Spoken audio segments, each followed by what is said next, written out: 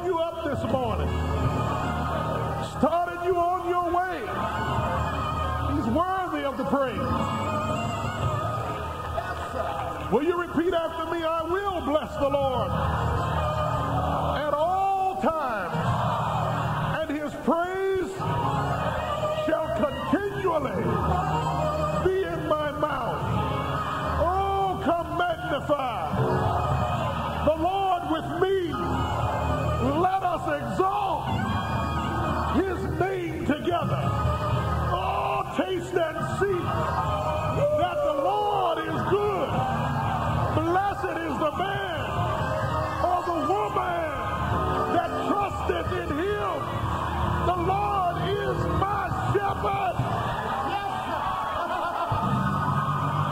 I shall not want. The Lord is the strength of my life.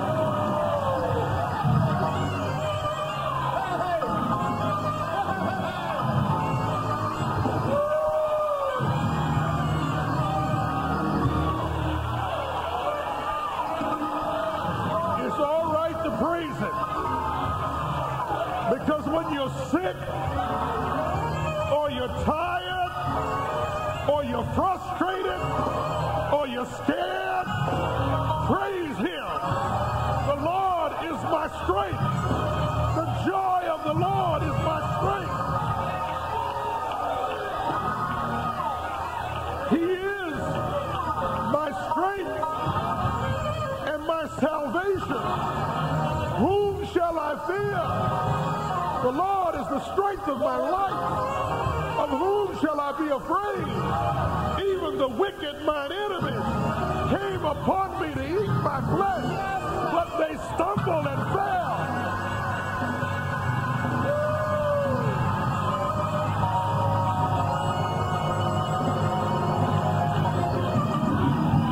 Look at somebody, tell them what a mighty God we serve. What a mighty God we serve.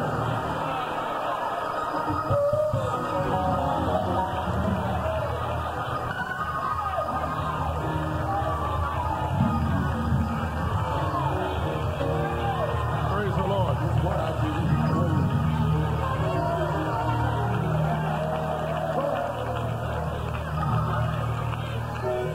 This weekend, we were in a leadership retreat, and some of the senior women spoke a word, said that the lesson that we are studying now and what we're working on and the agenda that we're on now, it's winning souls and reaching out to the lost. They said the text that we're using this morning is a turning point text for our church.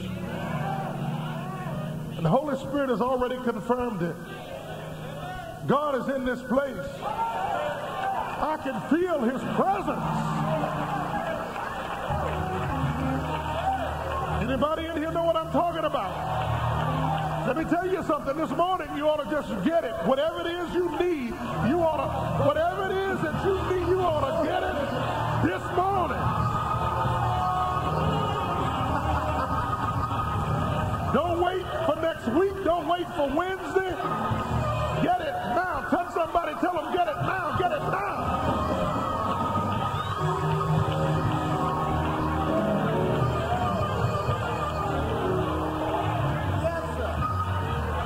Hallelujah, hallelujah. Hallelujah, hallelujah.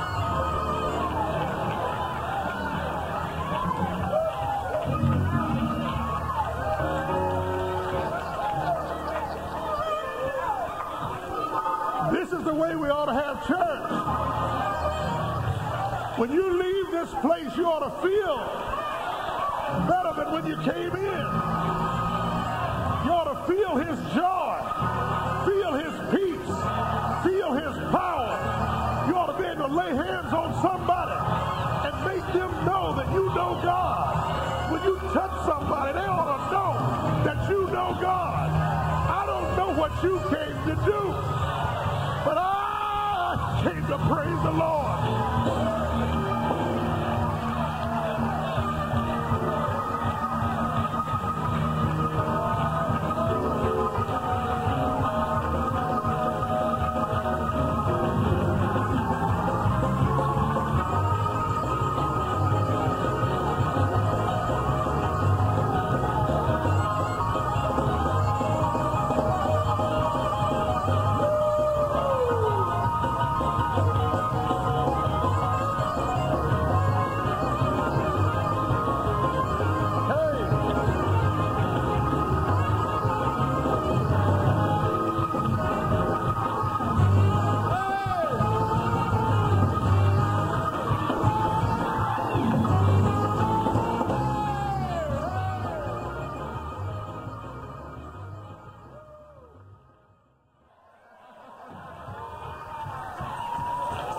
God, praise God.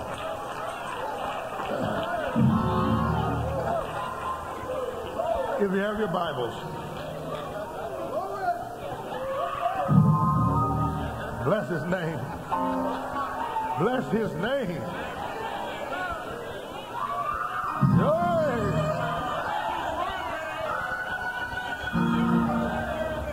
I mean, if you got anything to be grateful for,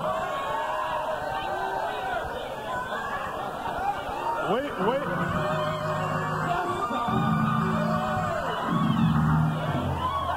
If you know you already got the victory, hold it, hold the word up and wave it, victory wave. I already have the victory.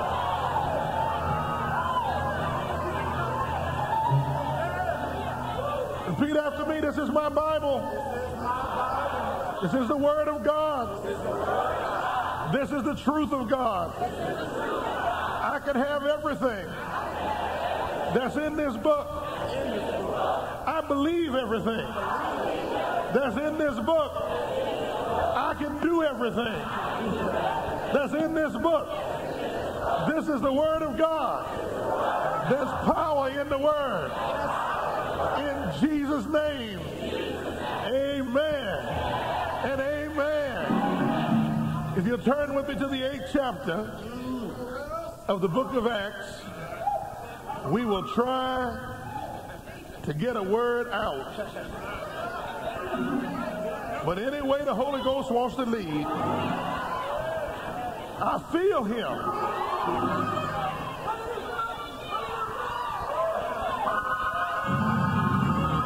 Somebody wants to praise him. Sometimes you just have to lay your burden down. Tell the person next to you, excuse me, but I think I got something going on here that I can't control. It's like a fire shut up in my bones. Come on, Bishop. Come on, Bishop. Let me tell you something. I love to praise him. And I love to have church, just like we're having church. And I love to see the house full. We already had one service, but we're almost full this service. And when we start obeying this word, every seat will be taken. The walls will be lined up. They'll be all out in the hall saying, what a mighty God we serve. When you work with the musicians and you're in the battle, God sends the musicians before the army and they set the atmosphere and the devil has to back up. Go ahead, Bishop.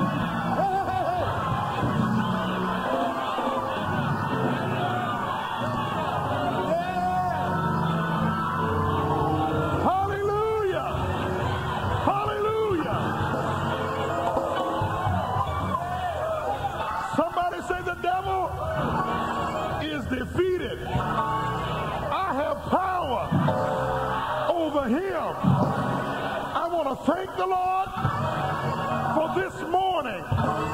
It reminds me that greater is he who is within me than he who's in the world. I command Satan, get away from me. Take your hands off my family. Take your hands off my finances. Take your hands off my children. Take your hands off of my family. In the name of Jesus, I command you to go back to the pit from which you come.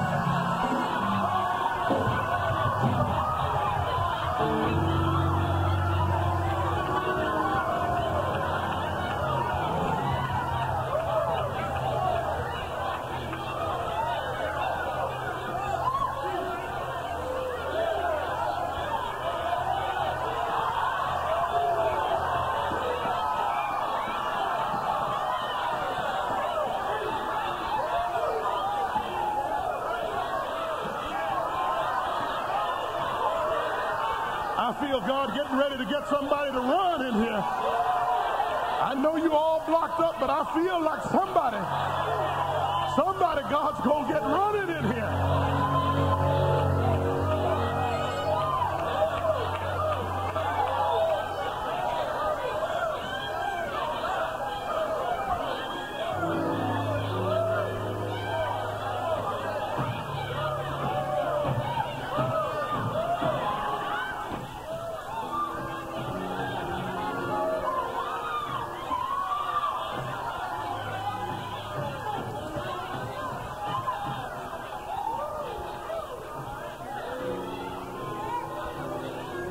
The 26th verse of the 8th chapter reads like this.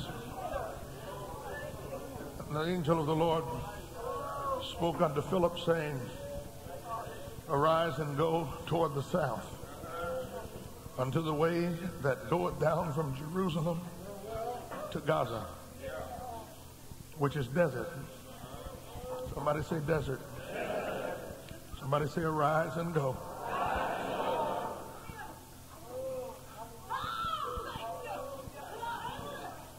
And he arose and went. And guide me. Some man should come and guide me. Some Christian, some believer, somebody who belongs to the church, somebody who says they're a worshiper, somebody who says they know the Lord. And Philip ran thither. Somebody say ran. Somebody say it's time to run. Run thither to him, and heard him read the prophet Isaiah, and said, Understandest thou what thou readest? And they said, How shall I show thee, except a man should guide me? Goes on to say, and he desired Philip that he would come and sit with him. Say, sit with him. And the place of the scripture which he read was this. He was like a sheep led to slaughter, and like a lamb dumb before his shearers. And so he opened not his mouth, and in his humiliation and his judgment was taken away. Who shall declare, praise God, his generation? Who is it that should declare his generation? For his life has been taken from the earth. And the eunuch answered Philip and said, I pray thee, of whom speaketh the prophet this? Is he talking of himself or some other man? Then Philip opened his mouth and began at the same scripture and preached unto him Jesus. Somebody say, we ought to preach Jesus. And as they went on their way, they came to a certain water, and the eunuch said, See, here is the water. What doth hinder me to be baptized? And Philip said, If thou believest in your heart, in thine heart, thou mayest. And he answered and said, I believe that Jesus Christ is the Son of God. And he commanded that the chariot to stand still. How many know in here that you can command your car to do what you want it to do? If you want to have your car pick somebody up on Sunday morning, your car doesn't rule you. You rule your car. Wish I had somebody. Praise God. Amen. And the Bible says, and he commanded his chariot to stand still, and they went down both into the water, both Philip and the eunuch, and he baptized them. And when they were come up out of the water, the Spirit of the Lord caught away Philip. The Spirit of the Lord. Somebody say the Spirit of the Lord. Caught away Philip, that the eunuch saw him no more, and he went on his way rejoicing. And Philip was found at Azotus, passing through. He preached in all the cities till he came to Caesarea. God's word for God's people.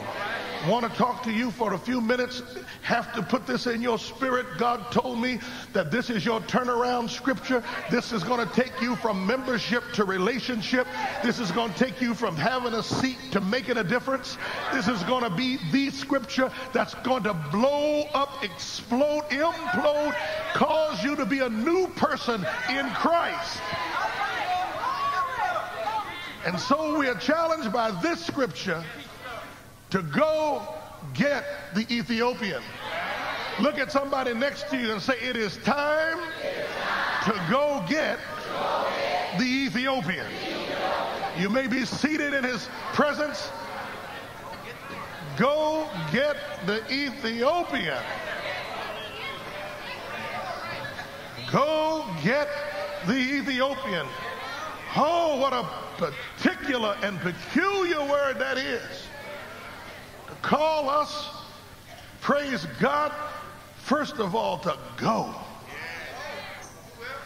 And then understand that this particular scripture is calling us to be specific. The Ethiopian is outside our gate.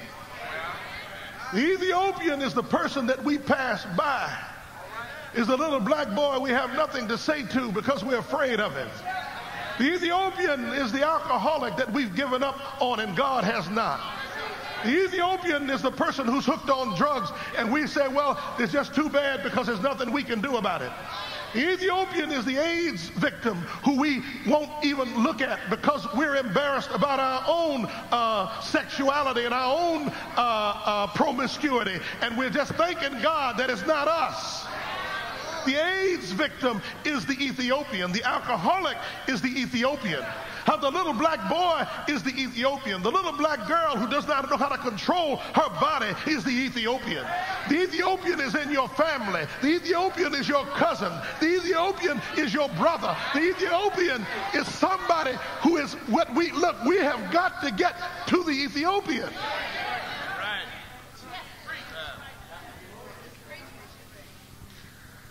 Go get the Ethiopian. My brothers and my sisters, I don't know if you really feel what I feel, but listen. We have a problem both in the church and in the world. In the world, we're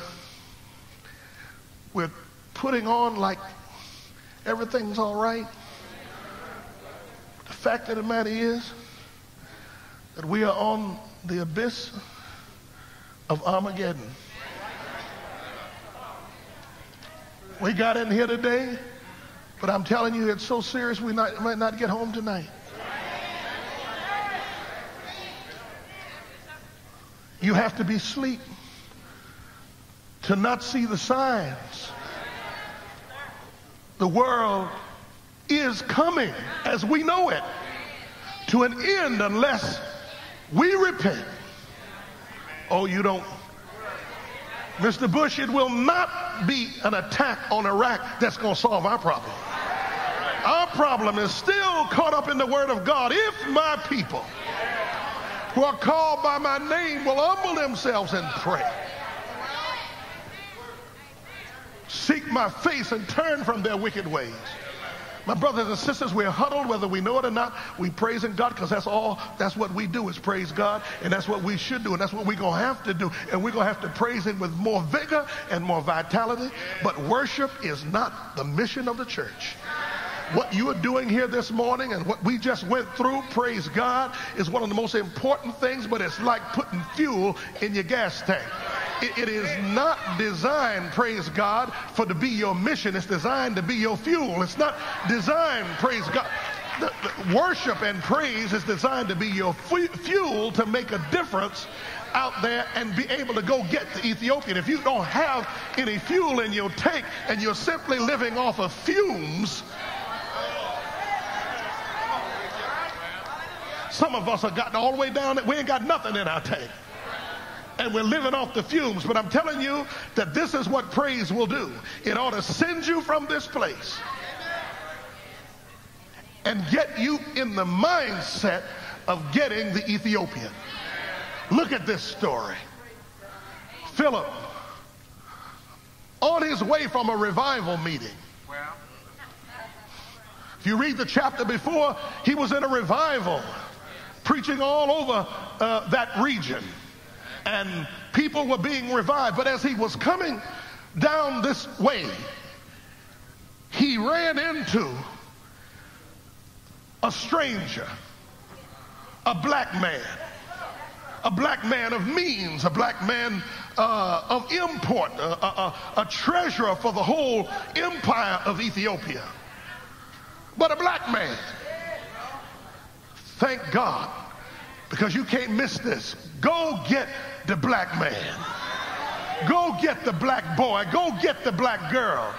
How many visitors, first-time visitors, do we have in here today? Raise your hand. First time. 1, 2, 3, 4, 5, 6, 7. That's the problem. You're trying to figure out why we don't seem to have people. This place should be full, and that's not going to happen until you take on the mantle of the apostle. and get off of your laziness and begin to touch people and tell them where you go. And because they don't have transportation, you've got to inconvenience yourself. Self, our preoccupation with self has subverted our occupation to win the lost and restore the fallen. God has given me this to give to you in these last days, that you may have a mission and make a difference in your lifetime. Someone said that, how much time do I have before I die? They asked God, how much time do I have before I die? And God said, you have enough time to make a difference. We can no longer, my friends, sit and worship without the worship sending us to get the Ethiopian, to get the little brother or the little sister or the cousin. You know Willie, cousin Willie, who's a drunk, who you have discarded and rejected because you don't think he can be redeemed, but he's valuable to God. Jesus died for his soul.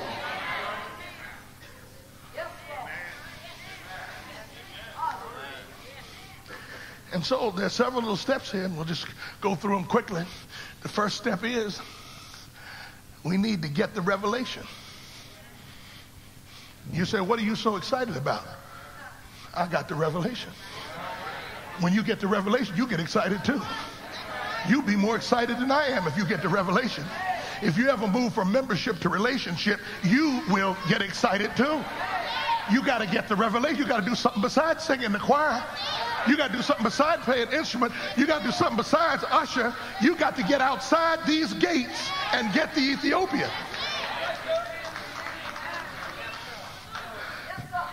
With a crowd like this, there should be 300 people. In this church has never been in here before. You're not listening to me.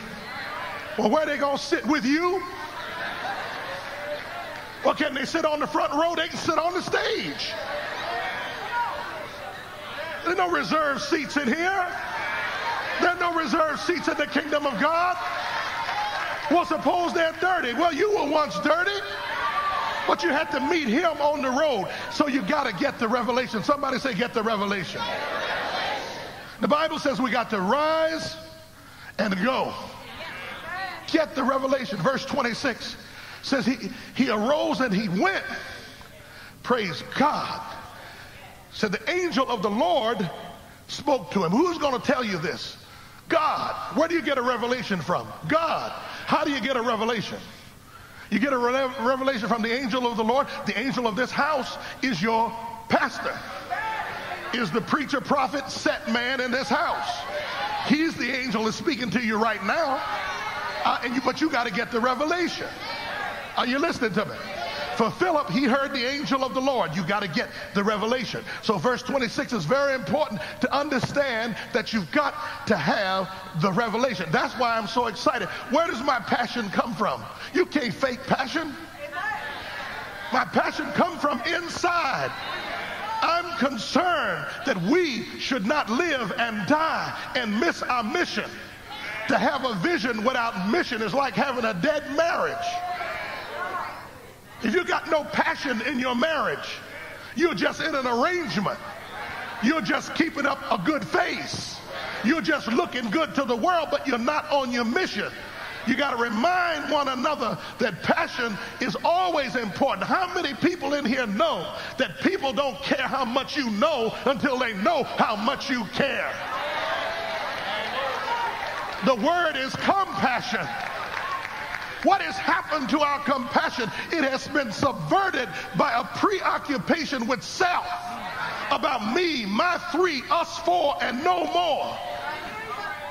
You couple that with a media blitz that's destroying the minds of our children, and you got a real problem. We got to go and get the Ethiopian.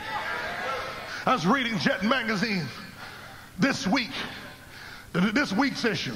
I get Jet magazine because the only magazine that I'm not really crazy about it because it's nothing in it but about entertainers and athletes, and that's part of our problem. We think that the only people that are worth dealing with are entertainers and athletes, and our children get that as a role model, and then they find out that there's more to life than being an entertainer or an athlete, and they get confused from the very beginning. And Jet magazine puts on the cover of their magazine to show you where they are. The question is, where are you? Where they are, they have on the cover Notorious B.I.G. and Tupac Shakur. These are the legends.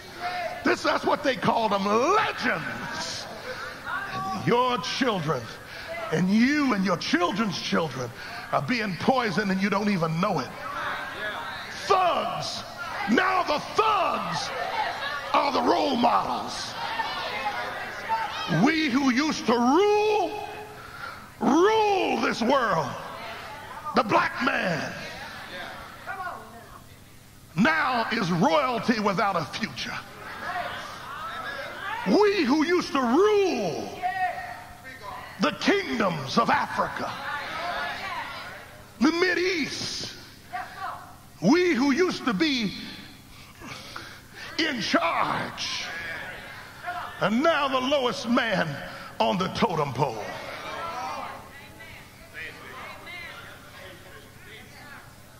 We're the new slaves. Still dealing with chains. Used to be iron, now gold. But we have a fascination with chains. And we will never come out of it until the people of God, inspired by the word of God, take this message and fight against the overwhelming presence of evil. As we move on, we'll see that it requires that we have to hear from God. Romans 10:17 says, faith comes by hearing, hearing by the word of God. You know why I know that a lot of church people don't have the revelation? Because they think that hearing from God is simply to hear my message. They don't crack the Bible during the week. They don't go to Sunday school. They don't show up for leadership retreats. They don't go to midweek service. The devil has convinced them that they don't need that. And yet faith comes by and hearing by the word of God. And hearing has to do with teaching, studying, and praying. And every time you get a chance in your church to teach, to be taught, to study, or to pray, you ought to show up. Are you listening to me? Every time you get a chance, you ought to show up. Are you following me? And it's important to understand that. You need to be in Sunday school. You know, when leaders don't go to Sunday school, why should the followers go? Huh? Man, our Sunday school should be boiling over. But that's because you don't have value in education. And you don't understand that faith, which it takes to get the Ethiopian, has to come through your knowledge of the word. And there's nobody in here that knows the word completely. Because God is the kind of God that once you think you got him, you ain't.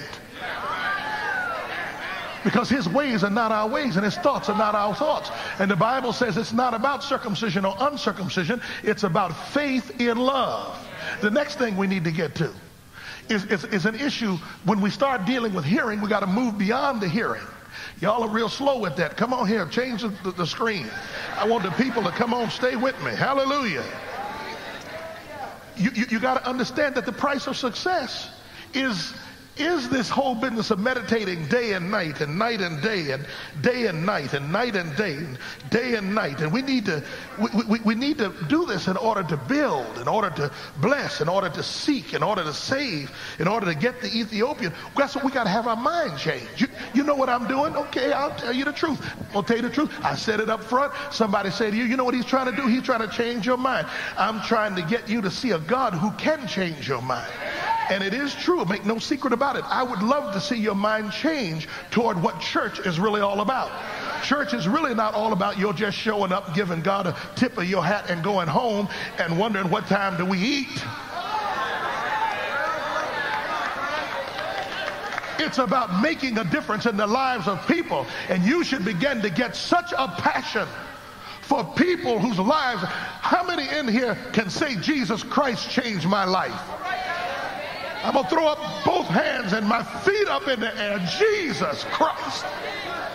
How selfish it is of us to have made the change and don't value people who are lost.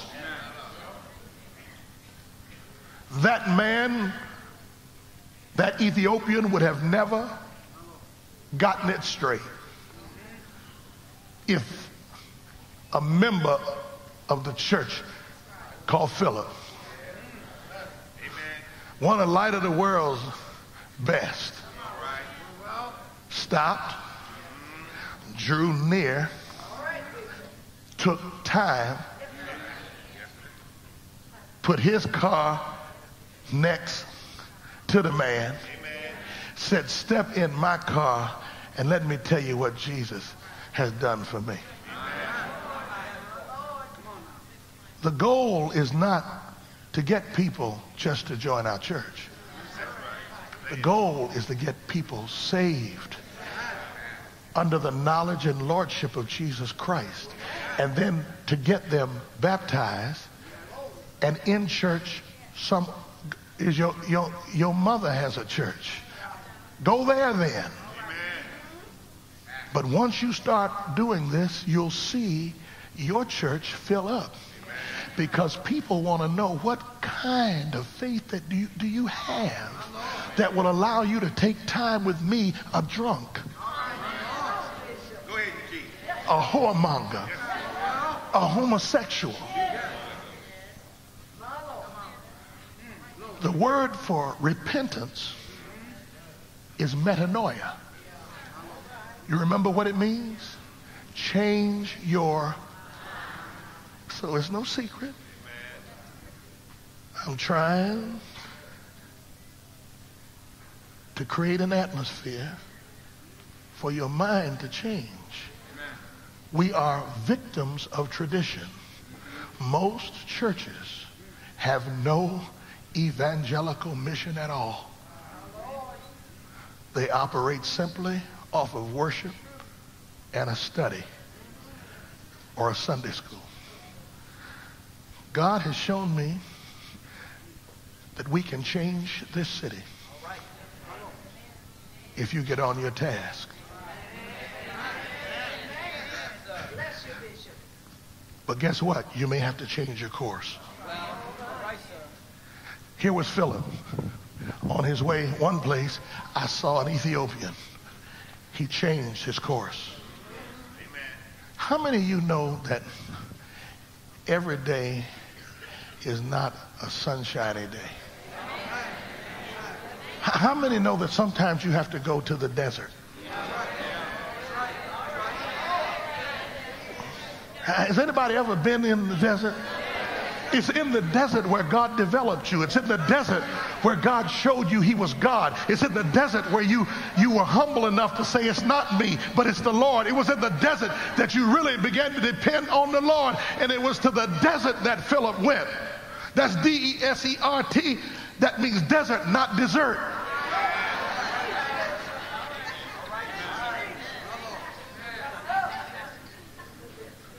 Change your course.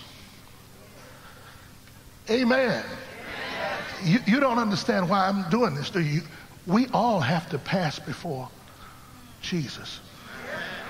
On Judgment Day, the fire in his eyes would strip us naked. And he will ask us, did the angel of your house ever teach you or tell you what you should have done? You're crying, Lord, Lord. But it's those who do the will of my Father. We had a discussion, a bombshell discussion in our leadership retreat about what qualifies you for heaven. I'll tell you one thing. There are a lot of scriptures that'll help you to understand it, but I'll run you right down to Matthew 7:21. Is not those who cry, Lord, Lord, or hallelujah, hallelujah, or praise the Lord, is the ones who do the will of my Father.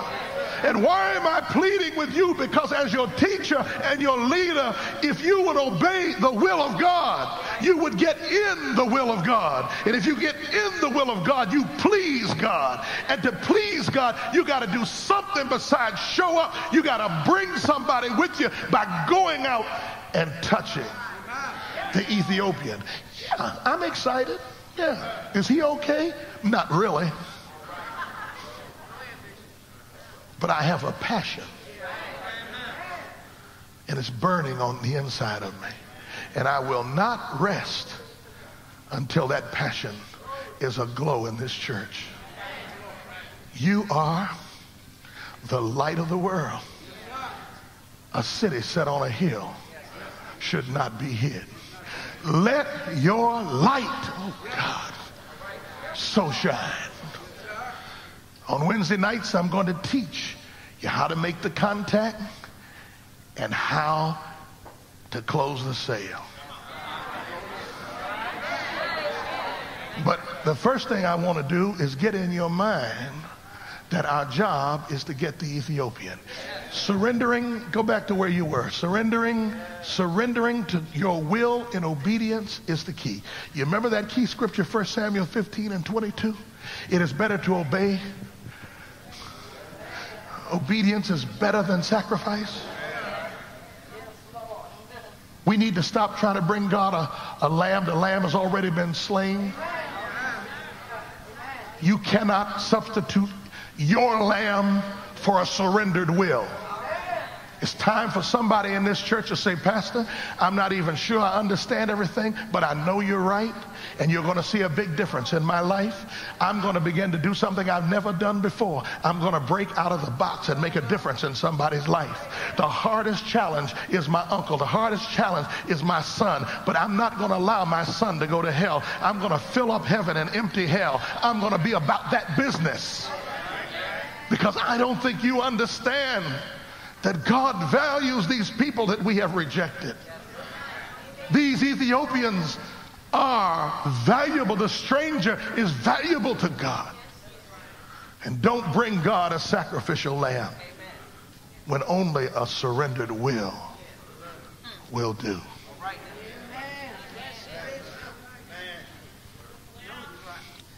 And the Lamb of God who takes away the sins of the world. My brothers and my sisters, as we close, let me just say this to you.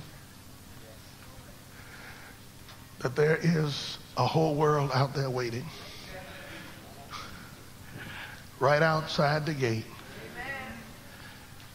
To hear your testimony. Don't do like Samuel and just bring God what you want. Bring God what he asks for. And it's time for us to stop being religious and start being holy. That brother standing up there has stood through the whole sermon. You know why? Because I can tell you why. Because he's got the revelation. You ain't never seen him stand before. He got the revelation. Do you have the revelation? Every person in this auditorium today who thinks they got at least a part of it and are willing to do something about it, I want you to put your Bibles down and present yourself to this altar, because we can't do this by ourselves. We're going to have to pray that God will change our minds. I wish I had the power to just turn you toward the Ethiopian, but I don't. What I do have is his word.